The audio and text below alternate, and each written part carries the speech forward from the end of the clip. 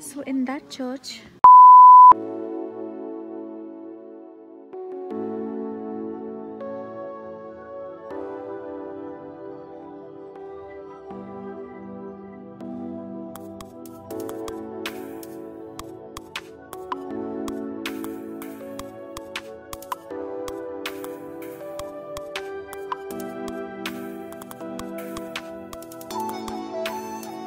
guys, now we are at the Bodbe monastery where Queen Nino's remnants are there.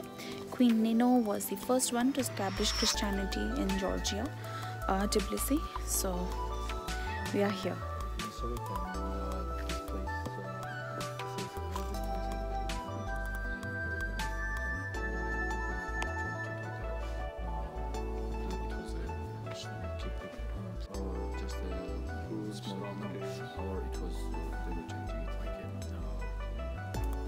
Yeah. This is the place where there was only one nun. This is nowadays and she was the only one who left all these things.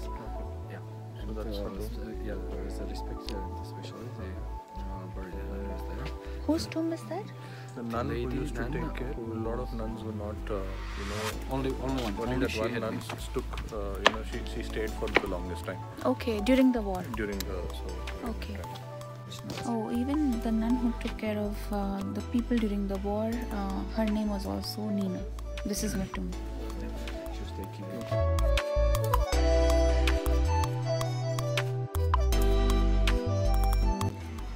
So in that church, I was not supposed to obviously shoot anything or show you guys the tomb of Nino because it is not allowed and it is very sacred for them, and I of course didn't want to disrespect by shooting.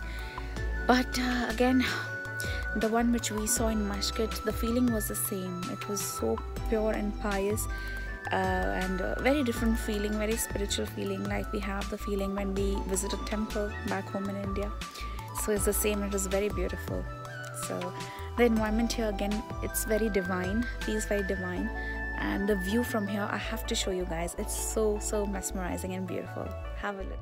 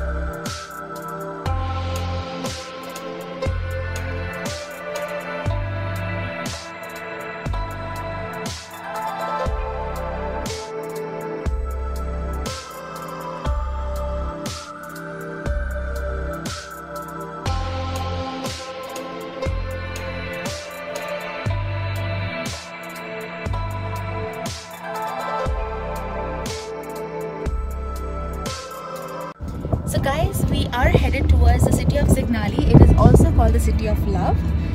The monastery was very nice to witness again. We had some time there. We learned about the history, the culture, and yes, so stay tuned to have the view of the city of love.